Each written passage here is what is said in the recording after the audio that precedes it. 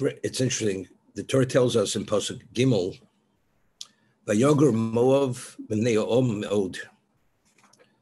And Moav was frightened or terrified. In modern Hebrew, I'm not sure how to say paralyzed. When a person is paralyzed, means that your whole function ceases to function. It's like you're frozen due the overwhelming level of fear. We find the Torah tells us regarding a dayan, a judge, it says lo segurum neish. You should not retract because of any man. Meaning a judge is not permitted to be intimidated by any of the defendants unless it's a question of life and death. But because of a person's financial status or distinction, he should not be intimidated by that. Lo seguru, he should not be withdrawn. He should not retract. The word lo seguru means you should not retract because of anyone, for whatever reason may be. Vayoger means pachad is fear, yira is fear. Vayagur means the fear is so overwhelming that you're retracting, meaning you cannot function. You cannot function properly because of the level of fear that you're overtaken with. That's the word vayoger. The Balaturim cites the Pasuk in Oz Yoshir, when Klal Yisrael said Oz Yoshir after the sea split and closed on the Egyptian armies, it says, Ele Moav Yozomo Rod. The powerful ones of Moab, they were taken by rod, by trembling. They were trembling. So, and this is alluding to this Vayoger Moab. This Vayoger Moab began already with the closing of the sea on the Egyptian army. Now that the two protectors of Canaan, the two giants being killed, this is already brings it to another level. Rod means you tremble. Yogar means the trembling reaches a level, a crescendo, that you become non-functional because of the overwhelming level of fear that it's literally you're terrified.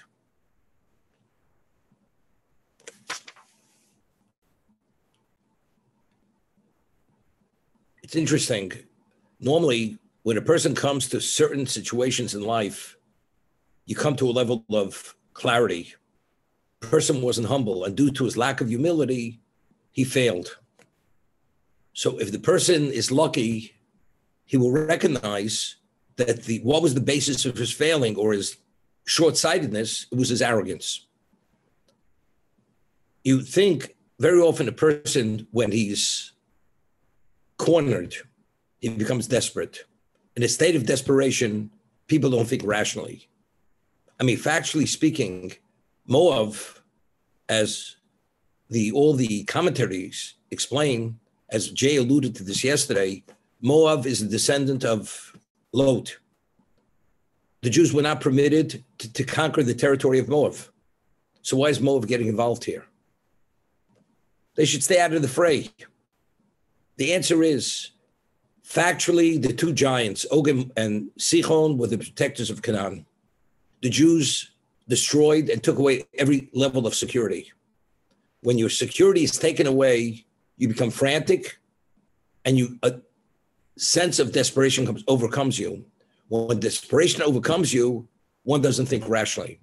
We read in Pirkei Avos, you should pray, Havi mispal b'shlom shel malchus. You should pray for the welfare of a government. Shel mole moro ish chaim rei below. If not for fear of government, people will swallow one another alive. Literally, it becomes a level of anarchy that people will swallow one another alive. It's not first they will kill them, then eat them. They will swallow one another alive. So I asked, so the only reason why people behave and don't behave like predators is because they're afraid of the consequence of punishment, of incarceration, of penalty, or criminality. If there's fear of government, people are not desperate. People are tranquil. People think rationally. The moment there's no fear of government and it's survival of the fittest, if a human being goes into the survival of the fittest mode, it's a state of desperation. It's survival. When a person goes into survival mode, people don't think rationally. So the rational person becomes irrational. Once you become irrational, each person will swallow one another alive. Because it's a question, it's me or you. Over here, because they're so overwhelmed with fear, although Moab is not going to be destroyed by the Jews, because they're not able to take the territory. This is only the 7 nations of Canaan. So if that's the case, I mean, what is Balak getting involved in the fray over here? The answer is because going way back to Kriyas Yamsuf, as it says, Yozome O Eli Moab Yozeme Road, even the powerfuls of Moab, they were overtaken with fear when they realized if the Jews could destroy the Egyptian army, which were the most powerful army, and now they destroy the giants, now it's already come to its climax that there's nothing that can stop these Jews. So therefore, once you no longer have that sense of protection, you become irrational, you become desperate. And desperation, you get involved even where you shouldn't get involved.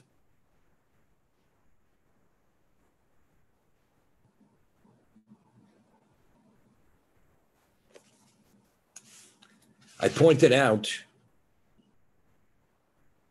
Balak saw what the Jews had done to the Amori. The word is Yisrael. Yisrael always connotes the spiritual characteristic of the Jew. I mean, how do you destroy 2 giants? You need a certain spiritual standing to be able to destroy them. You cannot destroy them conventionally. You can't even destroy them through sorcery. Evidently, they have something, whatever that secret weapon is. They have a secret weapon, and through that secret weapon, they were able to destroy the protectors of Canaan. And that's Asher Osa Yisrael Amori, what Yisrael did to the Amori. But Vayoger Moab, B'nei Om Ma'od. But Moab were overwhelmed with fear because of the Kirafu, because they were numerous, because of the numbers. So the way I understand it, Balak wasn't an ordinary person. Balak himself, as it's explained by the commentators and by the Midrash, was a sorcerer. And he had a very keen eye, and he understood the only way he could destroy these giants is only because of Yisrael. But what about the common folk, the common people? Because it says, when it says, Vayoger Moab, Mibnei Om, we're speaking, those are the people. The people don't understand. They say, but the Jews, as we're talking, millions of people are coming. Kiravu. So they don't appreciate Yisrael. They don't appreciate the spiritual characteristic of the Jew. Balak appreciates that. But what do the common folk appreciate? We're outnumbered. Or the numbers which are formidable numbers, which you can't go against them. Vayokat's more than Bnei Yisrael. They became frustrated. They didn't know where to turn.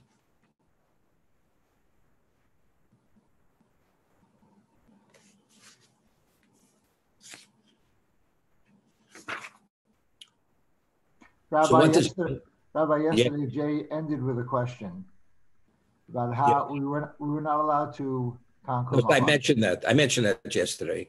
I mentioned it right before you came on. That's why the Lamori had to take Moab first, so we could. No, that's the question. If we were able to take in last week's reading that territory, because it already was taken by the Amori, that means we were not permitted to take Moab. We were not, because they're the descendants of Lot. So if that's the case, that was the question. Why is Balak getting involved in the fray over here? He shouldn't get involved altogether. So the answer is, I'm saying, because when a person is overwhelmed with fear and becomes terrified, you become irrational and you become desperate. And when a person becomes desperate, when your protector was taken from you, it's survival of the fittest. When survival of the fittest, you don't make calculation, well, they're not permitted to conquer us. You never know where the Jews are going to go. That's in a state of desperation. Therefore, Balak got involved, and he actually orchestrated whatever was going on over here.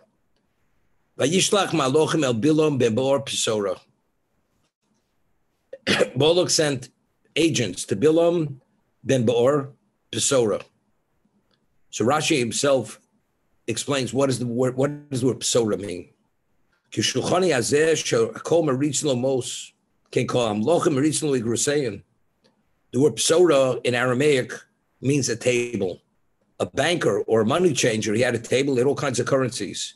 All kinds of currencies came to his table, meaning all kinds of requests, because since Bilam was the prophet of the nations, and they knew whoever he curses will be cursed, whenever a king had some kind of issue, what did they do? They would send that request to Bilam, and he would tell them exactly how to deal with it.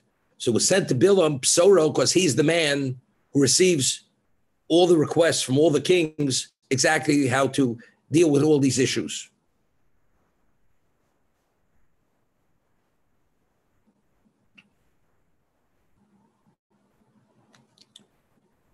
Eretz b'nei Amo shel Bolok, Moshe misham hoyo, he came from this location. V'zohi misnabi v'omer. What did Bilam say? And I mentioned this yesterday in the Medrash. Osir atol limluch. He told Bolok he's going to be a king. Well, if evidently he has that ability to prophesy that he's be a king, so therefore, and that's what I pointed out, the Medrash says that Bilam was an astrologer and from the best. Whenever he would see in the stars what's going to happen in the future, he'd go to that person and says, I want to give you a blessing.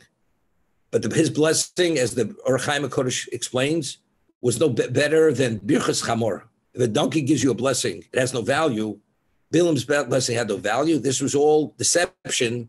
He convinced people that it was his blessing, but had nothing to do with his blessing. So he had given a blessing, you will be the king. You'll be chosen to be the king. Therefore, as a result of that, since he saw Bilam has this ability, therefore, immediately when he has this issue, he sends messengers to Bilam to commission him to curse the Jews. That's the question. The Gemara points out that Bilam was a man who committed bestiality. He's a man, in Pirkei Avos, we contrast Bilam to Avram Avinu. Avram Avinu was what? Was Daito Shvelo. He had a humble mind. Rucho Nemucho. He had a humble spirit. And Bilam was everything the antithesis of that. Rucha Gavoa, he was pompous. He suffered from megalomania. In addition, he was evil. He's the one who suggested the final solution for the Jews in Egypt, which was the bondage. And he himself committed bestiality. And now he's commissioned to curse the Jews. I mean, why would God want to have anything to do with this kind of person? One of the prerequisites to be a Navi, a prophet, you have to have humility. And this is the farthest thing from humility, besides being evil. So that's the question. So why did God choose Bilam to be the prophet of the nations? That the nation world shouldn't have an excuse to say, if we would have prophets, we would have returned to a better path. So God says here, here's a Navi. They breached the ultimate fence of the world. Initially, they were girded. They had certain stopgaps when it came to illicit relations, incest, adultery. The Noslam Eitzel Hafker Atzmam Liznus. And he told them the Jews of the God of the Jews cannot tolerate licentiousness, promiscuity. So the moment the Jews fail in that area, he will destroy them. It will activate the most intense level of the attribute of justice. So Bilam not only did not bring him to a better place, he brought him to a worse place. He breached the fences that the nations of the world created for themselves. Now, so the obvious question is, Mark, this is a question you should ask, and everybody should ask this question. If he would have given them a prophet who was a prophet of quality, which had relevance to goodness, fine. He'd say, if you'd give us a prophet, we would have returned to a better path. So God says, I'll give you a prophet. The prophet is the equivalent of Moshe Rabbeinu, because it says, "Lo kam navi b'Yisrael k'Moshe." Among Jews, Moshe was the greatest prophet. But what's the inference? Among non-Jews, you could have a prophet as great as Moshe Rabbeinu. I'm giving you that level of clarity. Let's see what you do with him, what he does with you. But he was an evil man. I mean, if he's an evil man and he could not tolerate kedusha or holiness or godliness, I mean, where do you think he's taking these people? I mean, so how is this a response to their claim? If we would have had a prophet, he would have returned us and given some level of clarity to return to a good path, right? It's an obvious question. Alan, what do you say? Well, I think you mentioned in the past that that the leaders or the prophets of a people are determined by what the people are themselves, so that they deserved, they themselves were deficient in any kind of kedusha. They were not descendants of Abraham, Yitzchak, and Yaakov. They themselves were deficient, and therefore they were not worthy of having a good person like Moshe. They got what they deserved, and they had a free choice. They could still have improved and still made the right decisions. Yeah, but wait 1 second. First of all, what you're saying, no, I never said regarding this. It's regarding something else. That's regarding leadership. You get a leader which is parallels to who you are. What you deserve, that's what you get. Here, the point is, if we would have a prophet, he would give us a level of direction. We would return to a good path. But he gave him an evil man. So for instance, when Bilam, at Sinai, when the Ten Commandments were given, and they came to Bilam, and Bilam said, "Hashem, Yeah. Now you're saying something. That's what I said. Now what you're saying now is what I said. And that's what they said, "Hashem Yivarech Hashem Avashalom," and they went back to wait. Alan, now it's something totally different. There's nothing you get what you deserve. There's nothing what you get what you deserve. A prophet knows things that the ordinary person doesn't know. He was a bad man. But as bad as he was, he had a reading which other people didn't have. At the time the Torah was given at Sinai, the Gemara tells us the world quaked to a point, the nations world believed the world was coming to an end. And all the nations came to Bilam and said, "Bilam, what's happening? The world's coming to an end." He says, "No, it's not." Why? Because God made a covenant with existence that he will never destroy the world again after the great flood. So the nations of the world said, but that's by water, but maybe he's destroying the world by fire. So he says to them, "You're a bunch of fools. Don't you realize Hashem Ozlam Oyite, that God is giving his power to the Jewish people?" And they responded, "Hashem Yivorasam over Shalom." That was the back and forth with Bilam and the nations of the world. What was Bilam's value? That was his value. He gave them, that was the eye opener for the good path. He showed you the right path. If the world is quaking, because he's giving his Torah to the Jewish people, and he's valuing them because of that. So how do you now turn your backs and go back to your idolatrous ways and all your levels of perversions? How do you do this? He gave you the secret. So he says, "I gave you that prophet to give that moment of clarity to return to a good path, and you chose to go south rather than going north. Therefore, after that moment, as a prophet, you have no claim any longer. If you would have given us a prophet, I gave you a prophet. He told you what it's all about. He gave you my address, where to go. So why don't you follow suit?" The answer is you have no interest. God has only taken away every excuse. Of course, they failed with prophet, without. But the question is, what do the people believe? The Gemara tells us in Avodah Zorah, at the end of time, God will announce to the world, whoever has a share in Torah should come and take his rightful share. And all the nations line up, and they all claim they have a rightful share. And God shows them they have no rightful share. That whatever they did for themselves. It was not for the sake that the Jews should study Torah. So then they come back with a claim and says, and how do you know that the Jews studied Torah and did the right thing? A father can't testify on behalf of his son. Creation have conflicts of interest, because if not for them, the world would come to an end. So of course they're going to testify in the positive that the Jews did what they were supposed to do. But then they came with a claim. You put a mountain over the heads of the Jews so they should accept the Torah. So when you offered us the Torah, we rejected it. Why don't you put a mountain over our heads? That's another claim. So God says, as they say, for God's sake, the 7 Noahide laws you don't observe. I should give you an additional obligation. Do you think you're gonna toe the line? You think you're gonna observe it? The whole thing is absurd. But it says, nevertheless, God doesn't want anybody to have any excuses. Even though the whole thing is absurd and ludicrous, that you don't keep what you're supposed to keep, which is 7, you're going to keep 613. Nevertheless, they say, you did for the Jews what you didn't do for us. God said, no problem. I'll give you a last chance. I'm going to give you a simple mitzvah, which is not even costly. What's the mitzvah called? Sukkah. Go build sukkahs. Let's see how you fulfill that mitzvah. This hasn't even taken place yet. This is going to happen at the end of time. All the Gentiles are going to run with their building supplies. This is, whether it's Lowe's or Home Depot, I'm not sure where they're going with their building supplies. With the cost of building supplies, I'm not sure. It's not such a cheap mitzvah. But it says it's not a costly mitzvah. So evidently, the price of building supplies are coming down before Mashiach comes. You don't have to worry about it. They're going to be running to build the sukkah.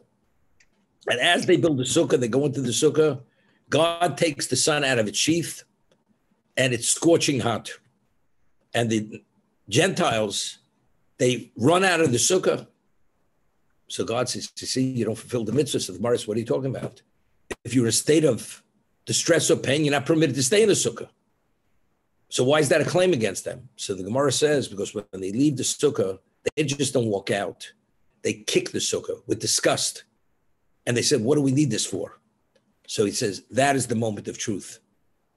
If it doesn't go your way, you kick it. You reject it with disdain. That's the difference between you and the Jews. You failed. That hasn't yet happened. But again, you had your chance. You had your chance at Sinai. I gave you the prophet. He gave you that clarity. So why don't you take advantage? The answer is, that takes away your excuse. You have no excuse any longer. If we would have been better. Here, I give you the prophet. He gave you the roadmap. Why don't you follow it? You have no excuse any longer. But nevertheless, they say, but you know something, when we walked away, you should put a mountain over our heads.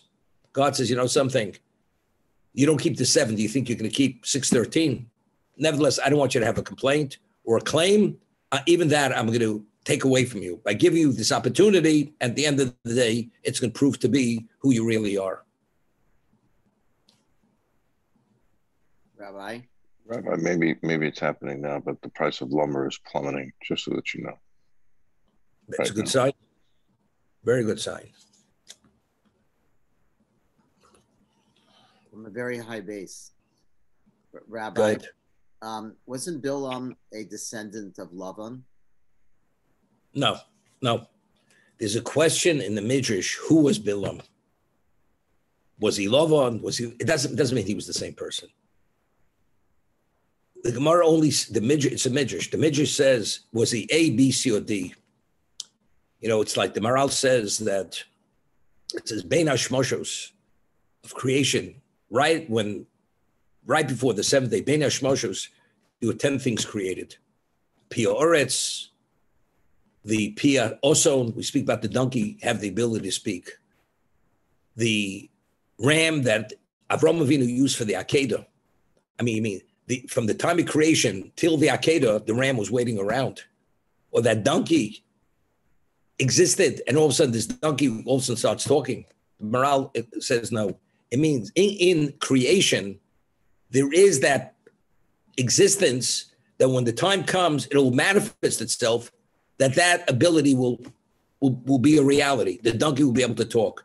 That special ram will be brought in the place of Yitzhak as the sacrifice. The earth will open its mouth. That will exist in existence. But if you try to locate it, you're not going to, because it doesn't exist.